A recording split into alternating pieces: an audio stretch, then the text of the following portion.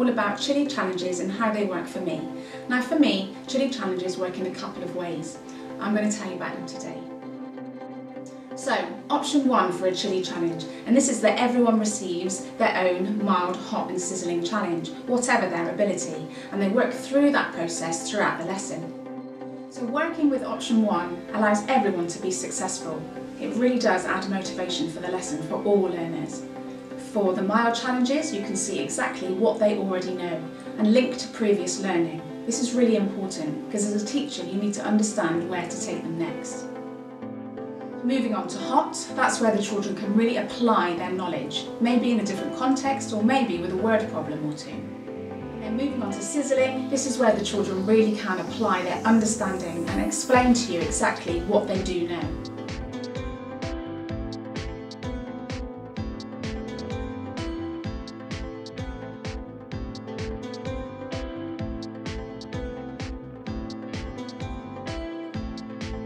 So moving on to option 2 for the Chilli challenge approach, that's more about choice. That's where you supply the ideas and the children access the ideas at their own pace and their own level.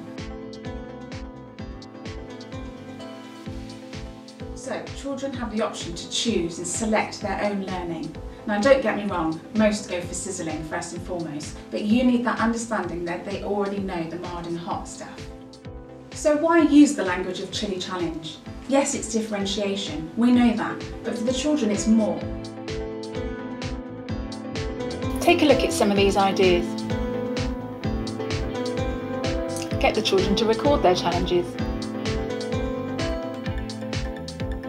Entice them to have a go.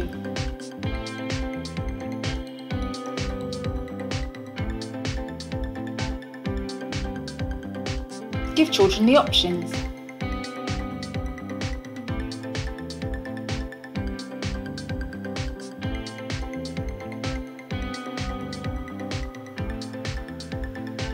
The language is positive, a positive growth mindset.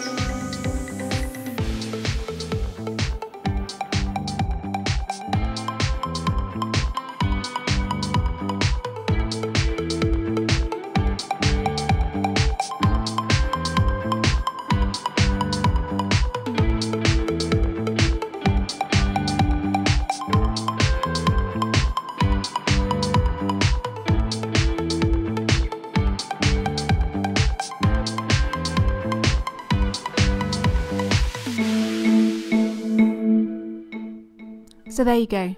Here are my ideas as a summary. Mild, hot and sizzling. Give them choice, give them variety. It's all about giving them a growth mindset. We can't do this yet, but soon we will be able to. We couldn't do this last week, but you're nearly there. Success for all is key. When you walk into a classroom and there's a real buzz because children are enjoying their learning, that's exactly what you want to see.